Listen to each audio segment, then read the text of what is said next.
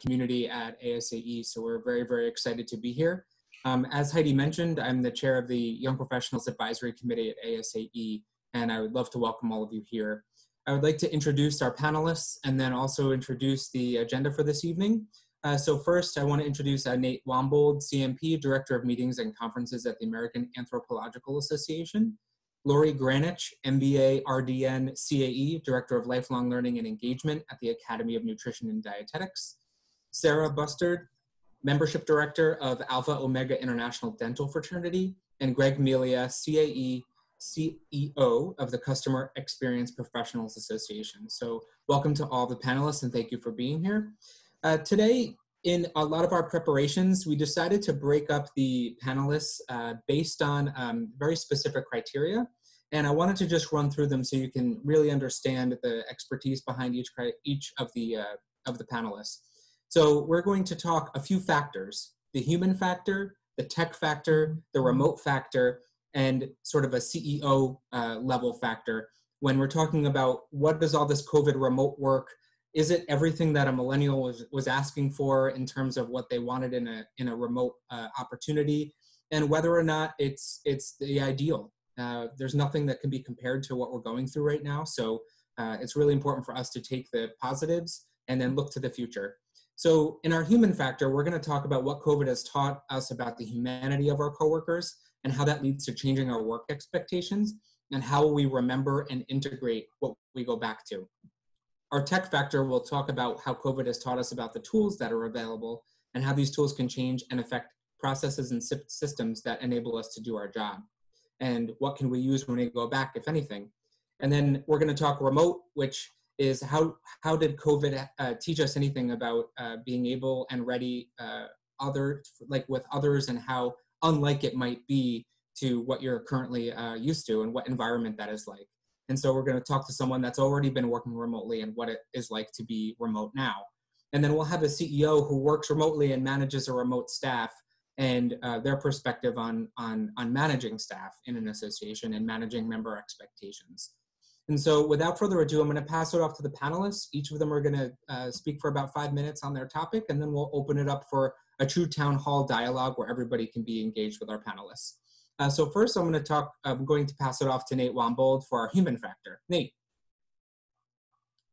Thanks, Tom. Thanks for being with us today, everyone. We really appreciate your time. We're also really excited to talk to all of you from the YP, the Young Perspective, the Young Professional Perspective within ASAE.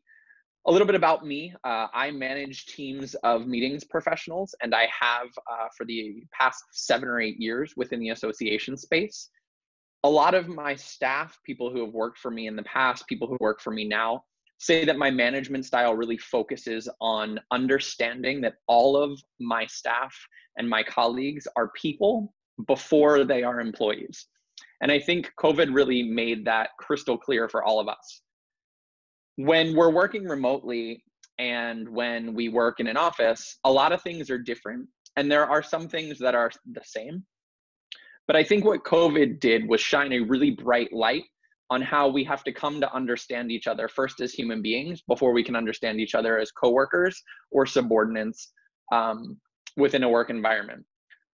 So the first thing I want to talk about is about expectation setting.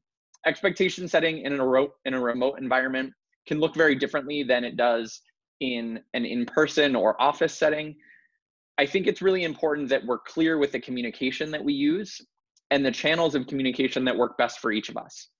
What I've learned in my remote environment is that some of my employees like to text me, some of my employees like to send Windows messages or Teams messages, some stick with email, and others still need to pick up the phone and call. A lot of my employees like to see face-to-face contact. It reminds them of that office space that we came from, while others really don't want to turn on their webcams. So I think it's really important to have these conversations candidly and understand that what's right for one person isn't necessarily going to be right for someone else. And then also communicate effectively through those channels based on the channels that your partners, your collaborators, your direct reports, your bosses all prefer. The next thing I want to talk about is patience and grace. If you're in an office environment and you walk down the hallway to one of your colleagues' offices to ask them a question and they're not in their office, you simply return to your desk and then you come back a little later on and you try again. In a remote environment, sometimes there's this understanding or expectation that we're all constantly in front of our computers at all times. And if we're not in front of our computers, when someone sends us a message or tries to Teams call us, that somehow, somewhere, someone thinks we're doing something we're not supposed to. We're outside, we're not working, we're taking the day off. When really we could have gotten up to get a drink of water, we could be gone to the bathroom, we could be attending to a kid or a spouse or a dog. It's really no different than not being in your office for that moment when someone stops by. So reframing how we work remotely and giving each other the grace and the freedom to do the very same things in a remote environment that we do in an office setting really helps level the playing field and make people feel comfortable and trusted and valued in the work that they're doing. The last thing I want to talk about is specifically how this remote environment has changed the human factor for YPs. A lot of our employers, a lot of our bosses, a lot of our colleagues who are not young professionals look to us to set examples of how to operate in the future. As Tom said, a lot of us have always wanted this. We've wanted remote work. We've wanted flexible work schedules. We've wanted to be able to set our own priorities and our deadlines and timelines.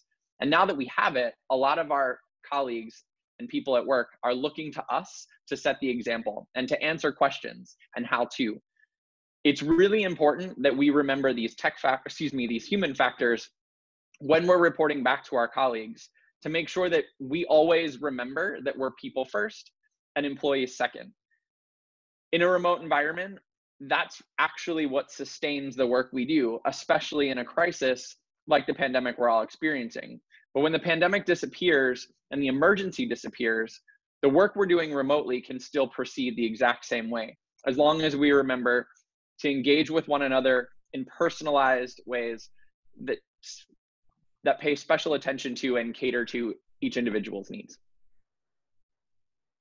Thank you, Nate. I find it interesting that we're talking very much about culture and that we want our staff to be part of our culture and contribute to the culture. And that's something that I think a lot of companies are finally, and organizations are getting on board to doing in person, and how important it is to maintain that remotely also. And so I do like that. I like that point, and I do hope that that's something that does maintain in some way or one way or another. So thank you, Nate. We're going to move on to the tech factor. What programs are working? What technology is working? How is everyone staying connected? So Lori, take it away. Thanks, Tom. So one disclosure here is that I work at a company that's had a pretty robust telecommuting program for a few years now. So we've really been able to leverage this during the pandemic. You know, I'm in Chicago. We've been in lockdown since about March 16th. But prior to that, about 88% of our employees could work from home, at least in some capacity. So, you know, most people work from home, 1 to 2 days per week.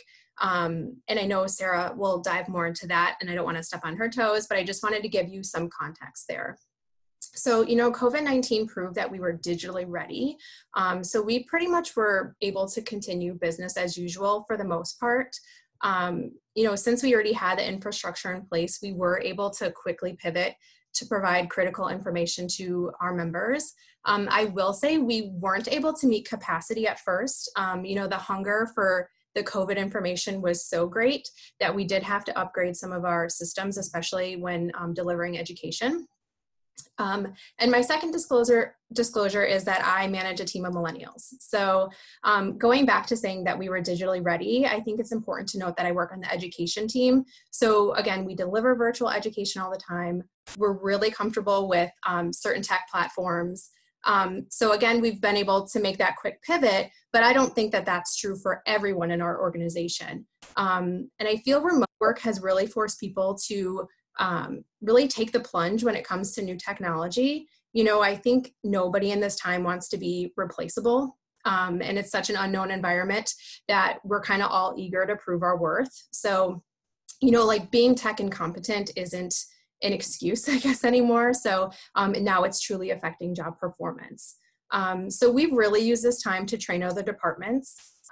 Obviously, you guys all know the demand in virtual meetings has skyrocketed, and we hold over 150 meetings a year. So we really had no choice but to get everyone on board. So some platforms we use for communication and collaboration. The first one is WebEx Teams, and our team used this a lot before COVID. We use it for chat, and now we use it for video conferencing. And to speak about video conferencing, speaking from a millennial perspective, we hated it. So we kind of felt like, if I get to work from home, I don't want to get ready. But that has completely changed. Just even a few days ago, we were on a large conference call that didn't have a video, and it was like terribly unorganized. Everyone's talking over each other. So we feel like we can't believe we become these people, but I really think video is here to stay. I do want to state personally that I kind of find it hard to read a crowd when presenting virtually. I gave a really big presentation to our executive team yesterday, and you know, when there's silence, you're kind of like, are they paying attention? Like, are you muted? You know, you don't really know what's going on there. So I do think at least having the video on helps read facial expressions and give you some visual clues. But going back to chat, I think chat is one of the most, useful features, at least in this whole work from home transition. It's really helped me check on my team, get answers quickly without really, clogging up their inboxes. You can screenshot, you can share documents. Literally, we have entire conversations just using GIFs, and it works. So one warning though is that you can see when you're on versus when you're idle. And I think that's really contributing to some of this burnout or this feeling like you constantly have to be on, like what Nate was talking about. Something else we use is Cisco Jabber. This has replaced our desk phones. It's a VoIP application. So it also has a chat feature.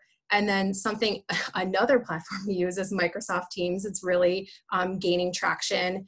And this is used for video conferencing, for workflows, and for chats. And a lot of our vendors use it. So it's really nice to just like quickly jump on a video call with them.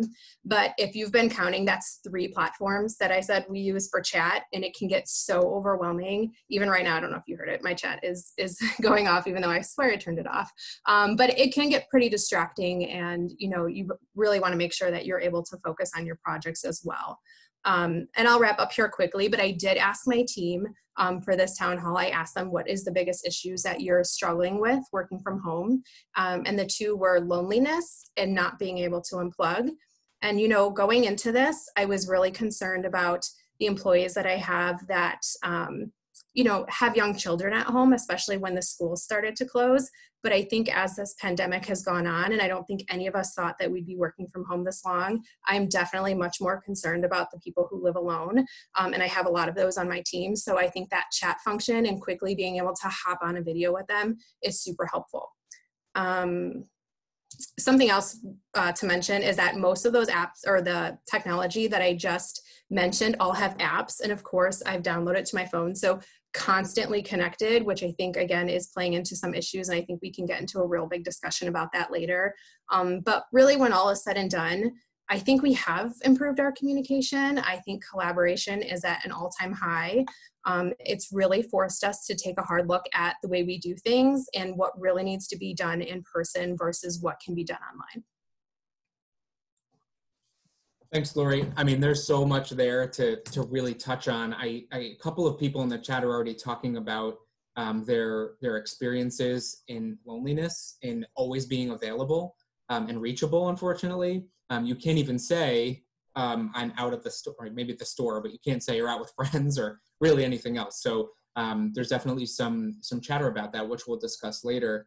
But one thing someone asked is if you can put all the platforms they're using in the chat so that they, Sure. I wrote Microsoft Teams, WebEx Teams, and Jabber, but if you, I don't know. Yeah, sure. I'll write them in there right now. Okay. Thank you. Thank you, Lori.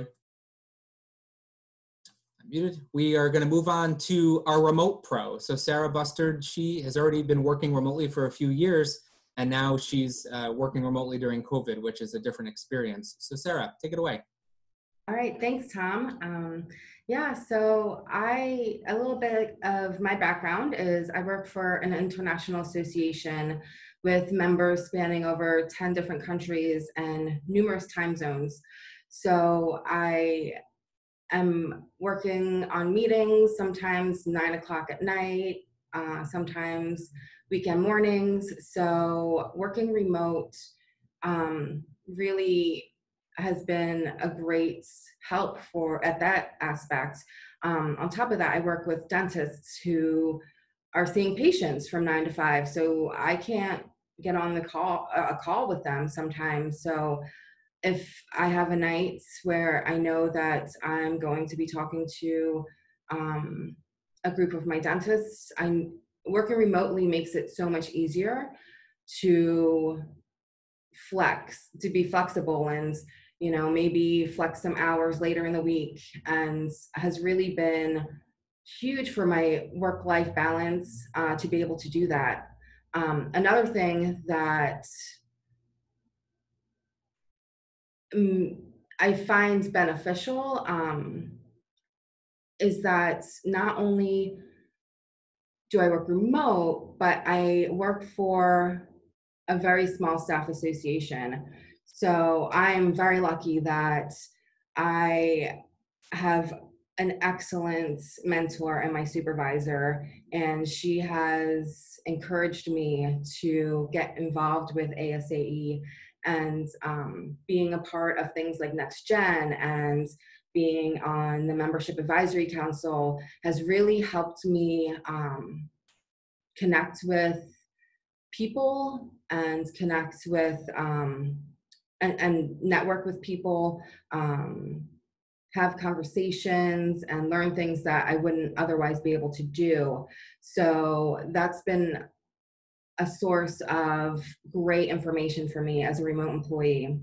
One thing that I wanted to touch is a question that I get a lot, probably the question I get the most when I tell people I work remotely. And it kind of stems a little bit from what Nate mentioned about, popping into people's office and, talking to your coworkers. And a question I got is, don't you miss that? What's it like not to be able to just walk down the hall and say, hey, what's up? And have someone check your work and proofread things. There is an aspect that I miss sometimes being able to talk to people, but a big thing that I've noticed working remotely is the quality of my work has improved, and I'm more confident in my work that I am putting out to my members, because I am not leaning on other people to proofread my work and ask their opinions, and I'm able to fully look at my work and think to myself, okay, what would my teammates say about this? Or what would the marketing department say about this? Or what would my supervisor say about this? And I'm able to think about that now. And I've really developed that skill to be able to do that and produce a better quality work. I'm not saying that I never shoot anything off to be proofread and for questions, because I do that very often. But I've really learned to differentiate what work I need to have proofread and looked over, and what I can just produce on my own, and I have the confidence to send it out to my members. So that's how I view it. Looking at working remotely right now, I'd really like to say it's completely a different ballgame. It's very different. If you think about your own situation, I mean, it's just a very stressful time right now during COVID-19, just worrying about your own health, worrying about friends, family. You have your family at home, you have your children at home, partners at home. It's a whole different work experience. And thinking about if this is your first time working from home and you're using this to base your thoughts and ideas about what remote work is, I would really encourage you not to do that, because right now it's very different than what a typical remote situation is like.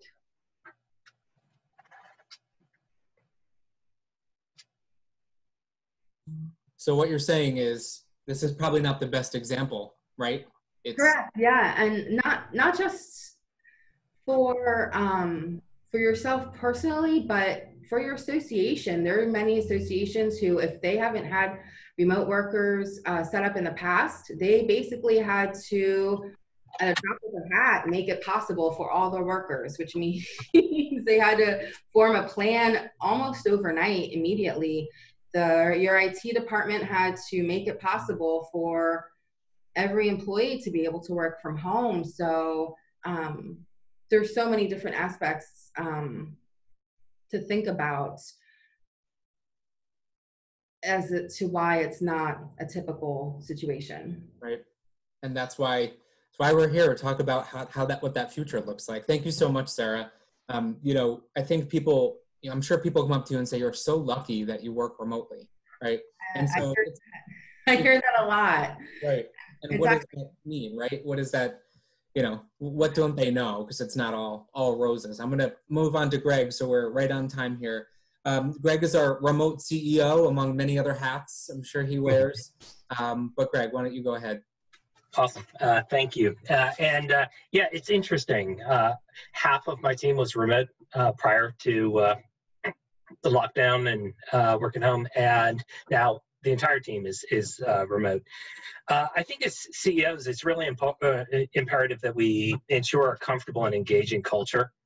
And that has, some things that we need to think about as department leaders and CEOs and such, which is to encourage people to be able to have small talk and make that small talk relevant to all levels of the organization. So try to choose things like pets that everybody might be able to, talk about, rather than challenges that people might be facing on homeschooling, which not everyone can relate to. And make sure that you create a opportunity for everyone to have a voice at the table. And it's not just the opportunity. As a CEO, I make a really large point in making sure that I call on the YPs on my staff, to ask their perspective and their experience and their reaction and feelings. I think that word's really more important now than in the past. How do you feel about this? And that's because we have to really increase our focus on the human elements of our team and our members as well, the people who volunteer with you especially.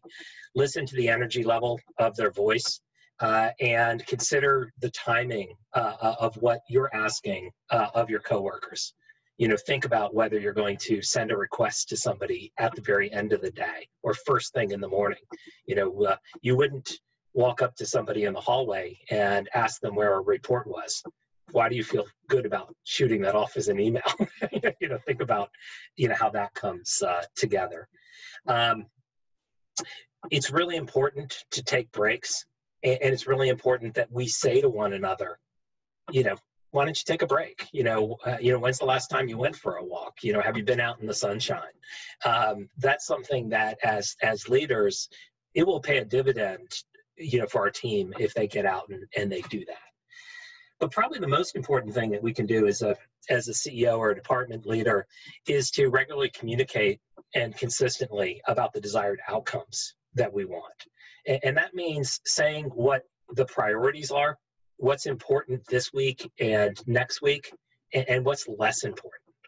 I mean, it's really important that people know that they can put some things aside, or that they have the control over their schedule, so that they don't have to try to be Superman or Superwoman and complete everything during the day. I think it's important that we work as teams to leverage the work that we're doing, so that if one person writes a blog post, we're sharing it on social media, or it's feeding into our newsletter, or it's going into an educational program. That way we can still deliver a lot of value for our members, because our members are having incredibly divided attention right now. So sending one thing out into the ether is likely to miss and not get noticed. Something I'd encourage everybody to think about is their own professional development, in these times. And for managers and CEOs, how do you encourage your young professionals and colleagues to make choices? Don't require them to go to a webinar. Give them the choice to build their skills and look forward. And then most of all, take time to stop and celebrate and recognize and appreciate. Almost every call that I have now is ending with the phrase, "I appreciate you." And that's something that I think we need to say to one another. Focus on appreciation, focus on energy, and let people know you appreciate them, and ask what you can do to help make their job easier. That's to me what will make working remotely tremendously successful, whether it's during the pandemic or after. Right. Well, it goes without saying, Greg, I appreciate you. Thank you, Tom. I appreciate you too. But one thing that really stands out to me is culture, voice, and appreciation. It goes a long way anywhere in life. And we forget that it could be so productive at work. And even now, when there's no there's no in-person contact, how important is it to say that on a video or even in an email? Because it really does go a long way.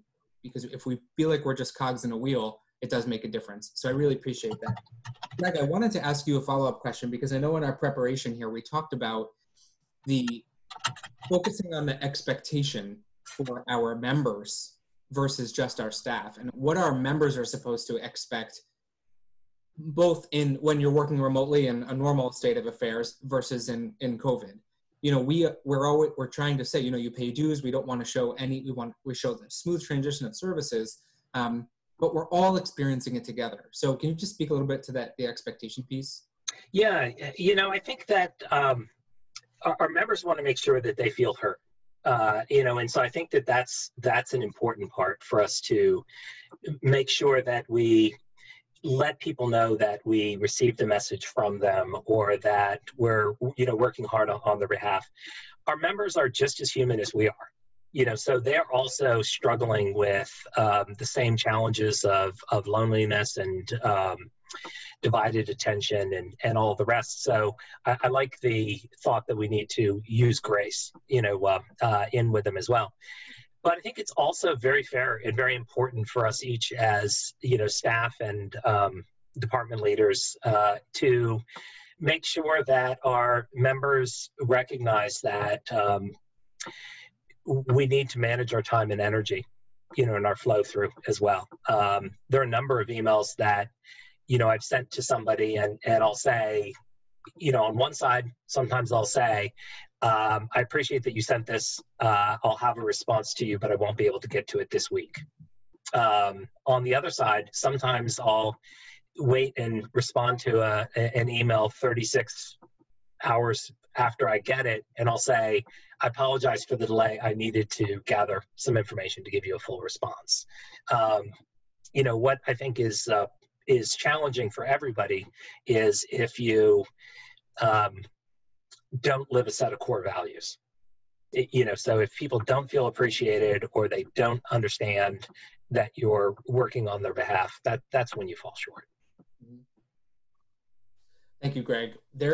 We're ready to open this up to everyone. I have 2 questions in the Q&A, but the chat is quite busy. I need to just agree with the office chair. How many of us are having lower back problems now that we're not in our office chairs and in some folding metal chair or wherever we are? Workspace, how important workspace is separating it from work and living space, given that we're all home.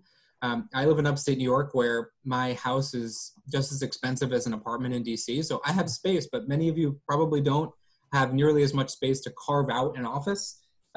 So that is something I will want to ask the panelists, especially Sarah, given that you're working remotely. I know Laura, you do too. What do you do with your office space at home, and how do you make it productive when you're at home, since it's not a traditional office? Sarah, you can take that first if you want. So I make sure that I have a space, my main space, that I have everything set up and I work from. But I also, I have a laptop. There are just some days just moving to a different space, to a different room. I find myself more productive. It's just the same thing. I mean, pre-COVID, going to a cafe, it's amazing that I can get so much work done on the days that I decide to, go to a coffee shop. Just a little change of space really is helpful for me, but I do have that one dedicated space where I have everything set up and I have everything I need and my printer and everything. So I do have some order, but really, I mean, I've been in different apartments while working remotely, and my first apartment, I had a small space, and I just made it work. The remain organization, I'm sure, is key. What about you, Lori? So I know I said 88% of our organization work remotely, but I am that weird millennial that hates it. And I've always hated it. I really like structure. I like my gym is close to work. I like to be able to go to work, go to the gym, like have that structure in my day. And so working from home is definitely a challenge for me. I do have a space. Right now I'm in a basement and I'm someone who needs windows too. So I'm not that person who just sits in one space all day long. I kind of gravitate depending on what project I'm doing, and it's working. But definitely this has been a change. I know for me, I try to have zero distractions if at all possible. I want to have some sunlight. And I'm very much a minimalist. I don't like to have papers. I have one pad and my laptop, my additional screen. Even at my office at work, you'll never see a paper on my desk, and people think I'm not doing any work because I don't have chaos going on. But for me, it is all about no distractions. Although I'm home and I have an 8-month-old son, and his bedroom is right next door. So when he's midway through a nap or he's crying or I hear him downstairs having way more fun than I am, it is a challenge, but I think the space makes a big difference. I do want to also mention, a change of atmosphere it really can spark creativity and productivity. I've been to some office spaces where you have your laptop at your desk, but you can go to the kitchen, you can go to a lobby, a lounge, and you can just move around. And there's bean bags at MemberClicks. If you've ever been in the MemberClicks office, there's different spaces for different parts of your brain to work properly. So I definitely understand that. I'm going to go to the Q&A here. Or did you want to say something, Greg? You're muted, Greg.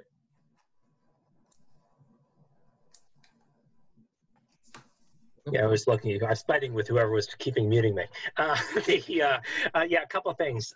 If you are working in a shared space, you don't have a dedicated room, make sure that you have a box or a crate or something so that you can put your work stuff away at the end of the day. Go ahead and do that. The second, if you're working virtually, really make Zoom backgrounds your friend if you can. It's amazing how different it feels if all of a sudden there's water behind you, running water or something like that. And then last, sort of have fun with it. This is something that my daughter made for me to hang on the door. I have an idea, go away. That's I should have that up on my door right now to let them know that I'm doing a conference call. But have some fun with it. Yeah. Fun trivia fact. That cat, Grumpy Cat, its real name is Tartar Sauce. I always thought that was a great name for a cat. Hey, did you have something to add?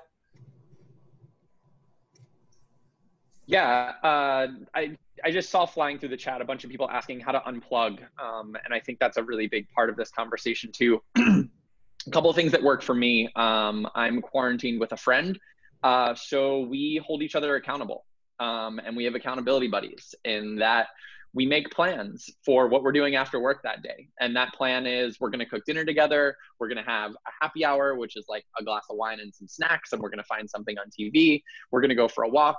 And when that time comes, my friend walks into my virtual remote office area and says, hey, it's time to do that thing we agreed we were going to do.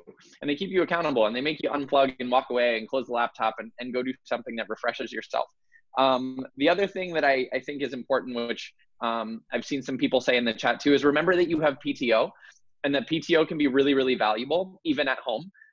You can binge watch something on Netflix, or you can spend the entire day doing yoga, or you can, do something that has nothing to do with work, because that PTO, that paid time off, is there for your health and well-being. And you would use it if you needed to go to a doctor's office. So use it to take care of your mental health too. The last thing I'll say is schedule creep. In the DC area, traffic is crazy. So I usually leave 45 minutes early before I start work to get to my office. But I like to keep on the same sleeping pattern. So that means I'm getting up at the same time I would in order to prepare myself and then commute to work.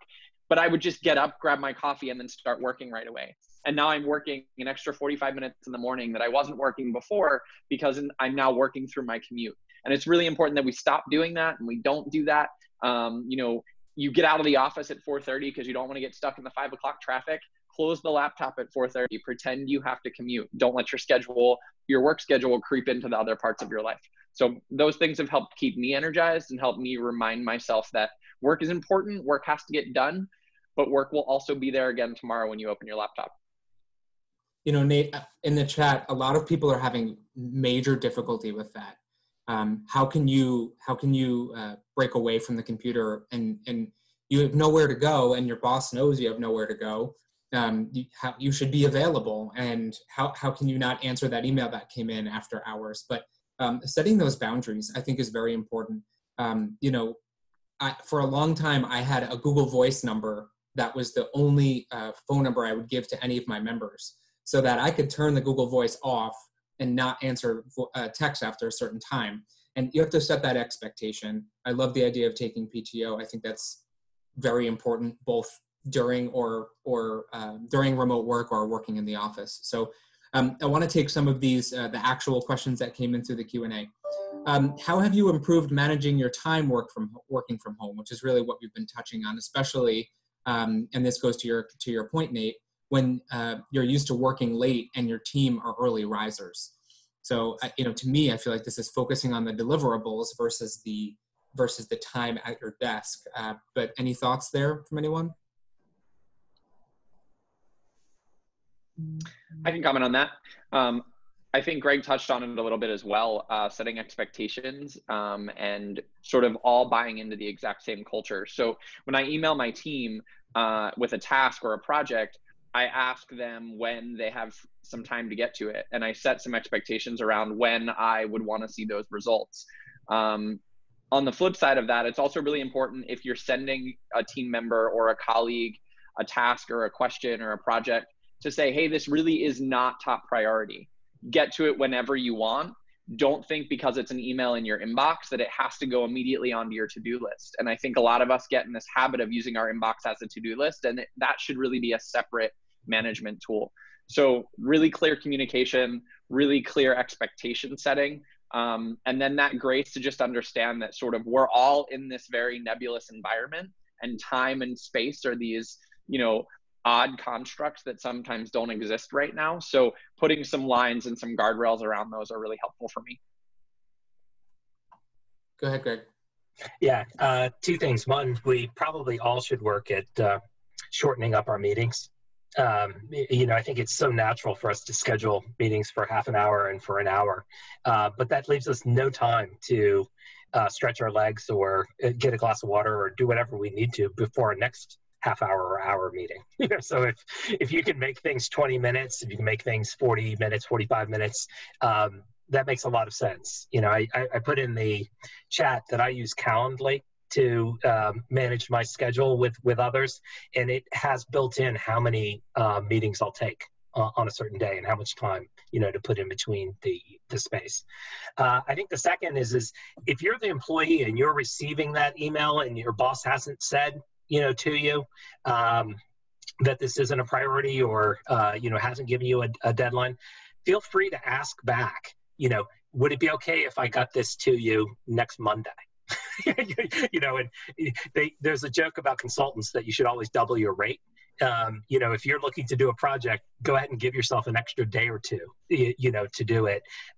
If they need it sooner, they'll let you know, and they'll let you know why. And then you'll feel better about how you juggle your schedule.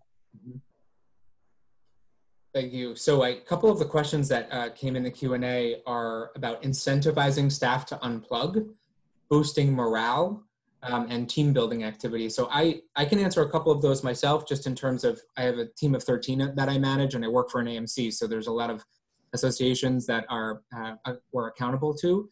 But we do happy hours, which you probably heard before, but we've actually incorporated playing games during them. So 1 week, we did a slideshow of baby pictures of people, and you had to try to guess, and it actually was a competition what that baby picture was. I ended up winning. I'm very good at that for some reason.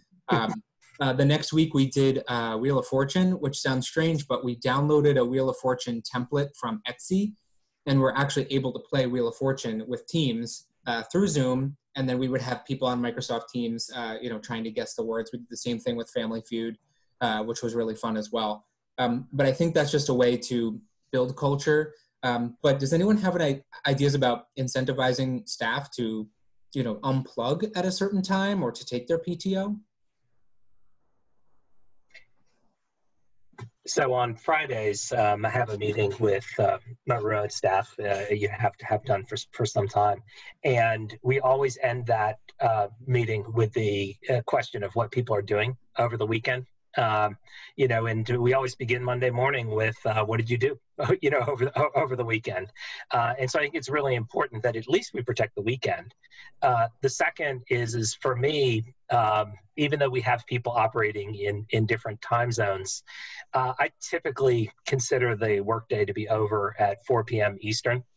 It's not that I don't do work beyond that. It's that I'm not going to ask my staff to be in a meeting or to respond to an email after that, because people have to begin to wind down and manage their day the way that they need to.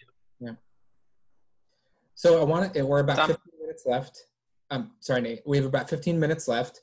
There's a lot of chatter. I hope all of you are sharing in the chat and learning from one another, which seems like we are, so I'm really glad to see that. I wanted to just make sure, from the young professionals' perspective, what are we doing now? We're going to start to trickle back into work over the next couple of weeks, and is it going to look different? Is it going to feel different? Are we going to be requesting to work from home because we've proven we can be productive? Where do we go from here? So I want to open that back up to the panelists, and Nate, I'll start with you, just going back through the list.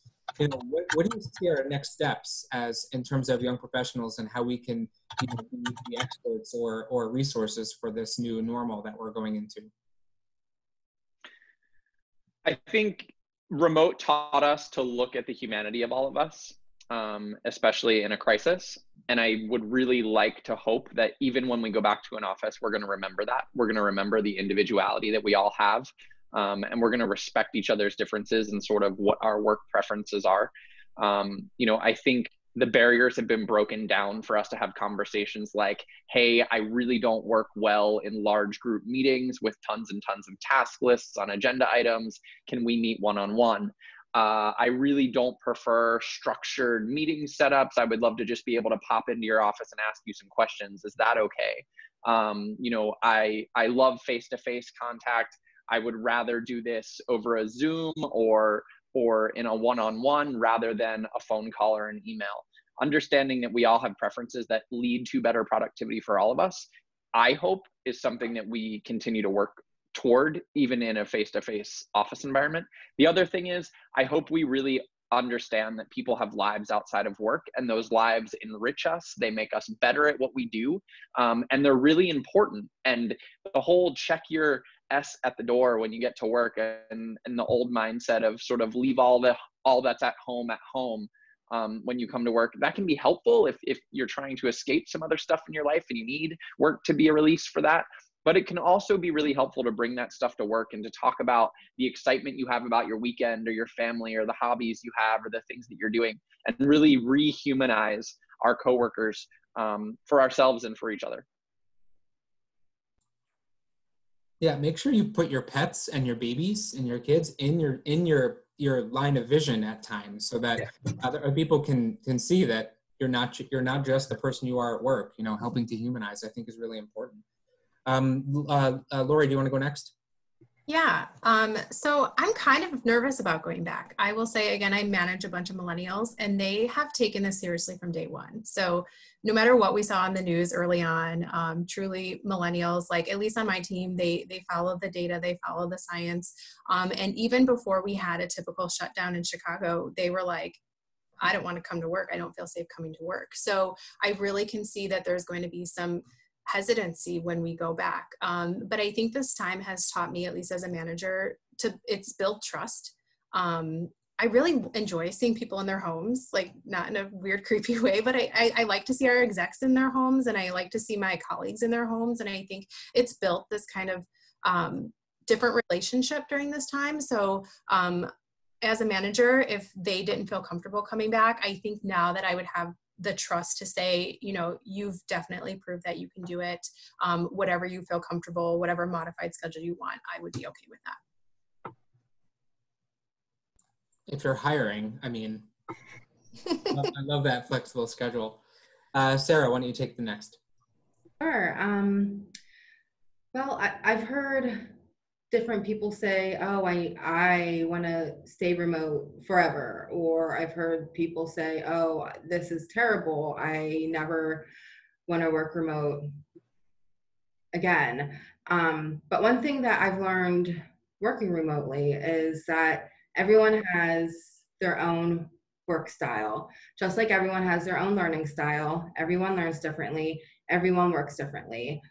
Just like Nate said, you know, some people need certain things. Some people like to be in an office. Some people need complete silence. Some people need to have music in the background, whatever.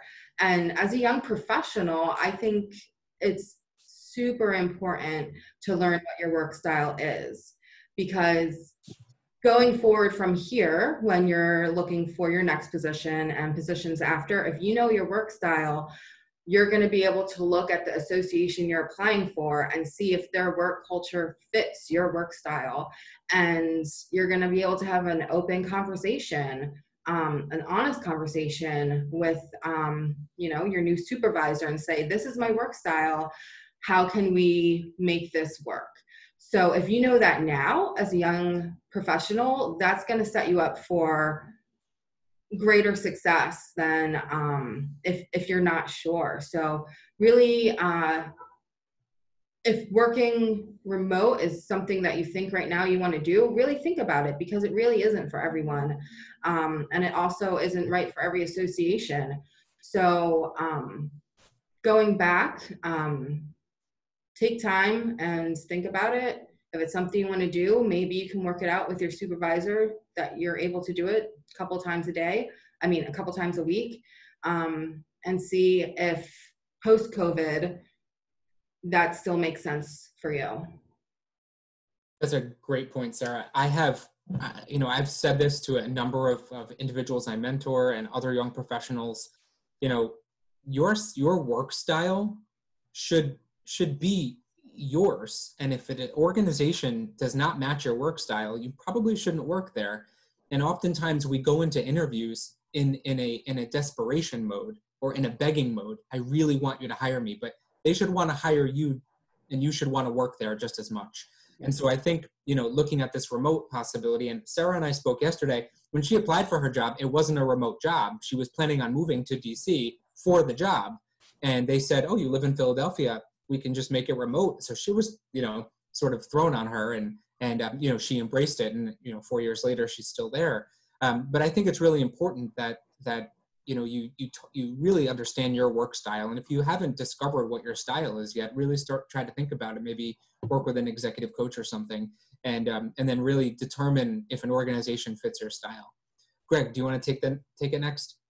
Sure. I think that what we're learning is something that is very much at the heart of progressive corporate management as well, and that's that the employee experience is key to delivering a strong member experience or customer experience. Thinking about how you create an open and engaging culture, the tactic for how you do that is different, whether it's in person or online, but the values and the commitments, I think it is really bringing back humanity. How do we recognize people? It's important that we accomplish the work, and we all should agree on what goals we want to accomplish, but it's more important that we support our team to make that happen, whether that is working remotely or working in person or traveling or not traveling. And I just would like to add, in terms of people who are thinking about remote and how it might fit into their career path, 3 of the staff that I have are remote employees that wouldn't have had as strong association employment opportunities in the cities that they live in. So it's a benefit for them. But on the flip side, for us, we're able to get highly motivated, highly qualified staff that work well, for us. So I do think that for a lot of people, it's a great opportunity, and for everyone, it's something that you should be prepared for in case something like this happens, pandemic happens. Thanks, Greg. I mean, I think, you're probably an exception, but I think most of the boomers and the Gen Xers that are the ones making these decisions right now still have this view: if you're not in your seat, you're not making me money, or you're not performing. And so I really do hope, and I think perhaps that this pandemic has really taught them a lesson, and sort of forced their thinking to pivot to something new, and at least be open. I think what you just said is something I'm going to start using, and the employee experience equates to the member experience. So if your employees just feel like they're a means to an end, that member's not going to feel they're not going to feel the love from the association. So I know I take that very seriously, and especially in an AMC model, if any of you work in an AMC, you're always trying to do a lot with very little staff. And the resources can be limited at times. So I know how that is, and what I'm living day to day. Yeah. So it's just interesting. So I appreciate you, Greg. I appreciate you, Tom. So the one thing I just wanted to end on, perhaps, since we have about 5 minutes left, although the chat is very, very busy, I would hate to cut it off, but I have ideas of where this chat could continue. But this concept I kept seeing is a concept of guilt, and that we feel bad if we are not at our computers or answering emails at a specific time. And we feel as though we have something extra to prove because we are home. And so I really do hope that this whole situation really shows us that prioritization is very important. There are probably some things that are watered down services that our associations offer that probably are not worth it any longer. We're all likely going to feel some financial pinch at our associations. And so how are we going to be strategic about where we're using our resources and where we're using our staff? And I really do think the technology piece that Lori mentioned, millennials tend to just have a more natural, organic understanding of technology. And so if any of you have been in Next Gen, you know Shelley Alcorn, and she thinks robots are going to take over our jobs in very short order, which I don't disbelieve, but perhaps our familiarity with technology and how we coped during COVID is likely going to come up in an interview in the future in your career development. And so I really think it's something that you should really think about now and how you're going to formulate your answer when those questions come up. So I really do want to thank all the panelists today. I think you all brought a very important piece to the conversation. Again, there's a lot going on in the chat. So what I want to say is, very likely you're all young professionals, and even if you're not, you're here for a reason because you wanted to hear all this. So we obviously have our Young Professionals Committee, at our Young Professionals Advisory Committee at ASAE. which Lori serves on, and Nate is actually the incoming vice chair for. And the current volunteer deadline has already passed. So if you've applied, I know some of your names, so you applied, so thank you for being here. And we will obviously look at your applications, but you know, there are other opportunities to get involved. We have an ad hoc volunteer list where we can look to you for subject matter expertise, which is how Sarah came to us for this panel. And we like to get our messages out. So even if you're not on the committee, we certainly want to engage with you in one way or another. We have a lot of social media presence, which Lori actually manages for us, the young professionals community. I just gave a little plug in the chat. Oh, Follow us. Yeah, we have a lot of really great information. So young professional, Amy, is 35 and under, to answer your question, which I just saw in the chat. But it really, you know, we like to focus more on talent and keeping talent in the association space versus really the age, because everyone really touches a different part of association management. So really, if you're new to the association industry, we would love to talk to you so that we can help you stay in the association industry and keep your talents here. So lots on social. We have a Twitter, we have an Instagram, and we have a Facebook. But also on Facebook, there's a group for young association professionals, which is not our ASAE YP, but it's another place the young association professionals do coalesce. And you know, once we start meeting in person again, we have the ASAE Next Gen program is a fantastic opportunity. So I really do encourage those of you that can apply and have the support of your organizations to apply for that. I have no idea what's going on this year with it in September, but we all know how things are transpiring with meetings in 2020. So Tom, collaborate too.